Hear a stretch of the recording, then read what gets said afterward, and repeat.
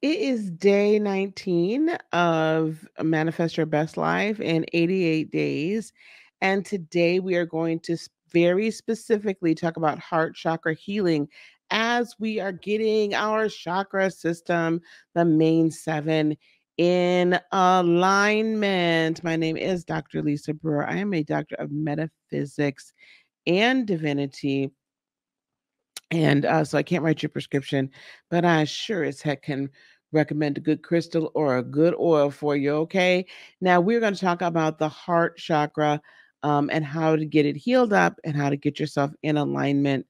And it's really, really important that we do this early in our 88 days, within that first 30 days of this kind of 3 months, so that the next couple of months we're allowing the energy to flow. Okay. We're allowing the energy to flow. You're going to see a lot of great manifestations, and you're going to see your life come into alignment in the way that it was designed to, or that you designed for it to come into alignment with a quickness, as they used to say. Now, the heart chakra in Sanskrit is called anahata, and that word means unhurt, unstruck, and unbeaten. Anahata, unhurt, unstruck, unbeaten. The heart always wins, doesn't it? The heart always wins. It is never defeated. And if you can remember that that's what anahata means, then we see what was originally meant, or what is meant for our heart chakra. The way it is meant to exist is for it to be unhurt, unstruck, and unbeaten. It's not meant for you to be heartbroken. It's not meant for you to be defeated. It is not meant for you not to feel loved and be able to have unconditional love for others. It's not meant for you not to have compassion for others and for people not to have compassion for you. It is not meant for you to not be full of joy or joyful. It is not meant for you to be not at peace or at dis-ease, nothing missing, nothing broken. And as you already know, the heart chakra is the gateway from this upper, the spiritual realm, and the lower, the physical realm. Anahata is associated with the element of air. Okay. So if you come up through the chakras, the first is earth, steady and grounded, right? The second chakra is water, the creativity. Third chakra is fire, that fire in your belly. And now we've got the air to kind of like do what? Breathe life. Think of the breath of life. This is what your heart chakra, to me, represents. All right. It is associated with the color green. So I've been wearing a lot of green lately. It's kind of interesting. Lots of greens and lots of purples. So it's like this life-giving green energy. So if you're feeling kind of down, heartbroken, downtrodden, wear some green. Find some green. Put green around you. Plants and other things. Green, green, green, green, green. Malachite is a great heart. I am not even there to the crystals, but I'm just going to throw that out there. Malachite definitely is one of my top heart healing crystals. How are you going to know if your fourth chakra or the heart chakra is blocked? It directly affects your heart, your lungs, your chest, your arms, your hands. If you're like dealing with high or low blood pressure, if there's any other heart or lung conditions, that kind of is a physical representation of what's going on with your heart chakra. Okay. I'm trying to get this right. Okay. um, Bronchitis, circulatory issues, lung issues, all of that, right? Blocked energy can have a bad effect on our mental clarity and our mind state. Okay. So if you're finding yourself very codependent, if you're finding yourself wanting to be manipulative or being easily manipulated, feelings of unworthiness, inability to trust yourself or others, these are all things. So if you're isolating yourself a lot, excessively, feelings of loneliness, if you're holding grudges against people, if you frequently feel jealousy, these are all signs that your heart chakra is probably experiencing some blockage that we need to release and get you back in alignment. Love can't flow through there if it's you're going throughout, right?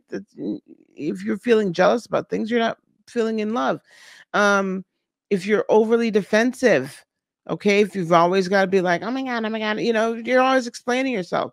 Fear of intimacy, if you are the rescuer or the victim all the time and you find it difficult to trust others, these are all symptoms of blocked or misaligned heart chakras. And I'm going to tell you something, empath.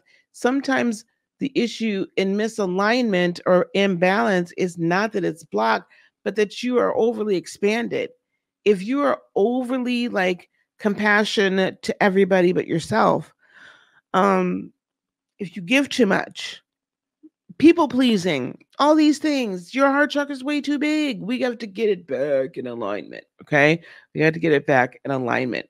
It's enlarged. You have an enlarged heart, right? So, how are we going to balance it? One of the easiest ways to balance it, I was looking for a good yoga pose. I don't see a good yoga pose for that. Sorry about that. I didn't write that down. If you're keeping a gratitude journal, like, or sometimes I just say what I'm grateful for every day. Write down 3 things that you feel grateful for. Anything that just gets you in this love and this joy, right? Back bends of any sort are going to help. Okay, back bends of any sort. Let's see here. The cobra pose, upward facing dog, bridge, fish, those poses. Okay. Those are going to help. Why? Because you're kind of opening yourself up. This motion of being of backwardness is like a motion of trust. So you know how sometimes you'll hear about in corporate America, they'll have like the trust exercise where you allow yourself to fall back into the arms of your coworkers. When you do that, right, then that's when you're showing trust. So even this pose here, that motion actually shows that you trust yourself. You're opening yourself up to allowing your heart to flow. When you're doing meditations, a loving kindness meditation, so loving of self, compassionate for self, one of the biggest things in healing your heart chakra, one of the biggest ways I healed my own heart chakra, right, was I did a lot of studying of Kuan Yin. And if you can study the teachings of Kuan Yin, Quanyin, 2 words, or K as in kite, Uanyin, you can study those. That's really the goddess of passion, compassionate, mother, loving. It's just beautiful. Will begin to heal yourself, right? Rose quartz, of course, is an amazing crystal for heart opening. Drinking things like rose teas and doing heart opening affirmations all are going to help.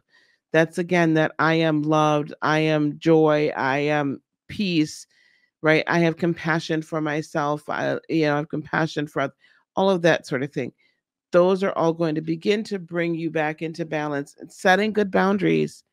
Don't let people continue to run all over you. Okay. Don't let people, don't like be so hard on yourself about, bad experiences or bad relationships. And then also don't be so hard on the other person as well. Like forgive yourself and forgive the other person. That doesn't mean you need to let the toxicity in. So this is a little bit more of a tricky one, but this is the true empowerment when you get to this space. Okay. All right, guys. That's the heart chakra. We're of course going to go to the throat chakra next, then the third eye, then the crown, and then we really get to start moving with energetic flow. And until next time, now don't forget, give me a like, a subscribe, a follow, a share, all that, whatever platform you're watching me on, do all the things, comment below how this resonated with you, and so that I can assist you further with the heart chakra healing. Until next time, don't ever forget, give permission to your purpose to provide for your person. Have a great one. Bye.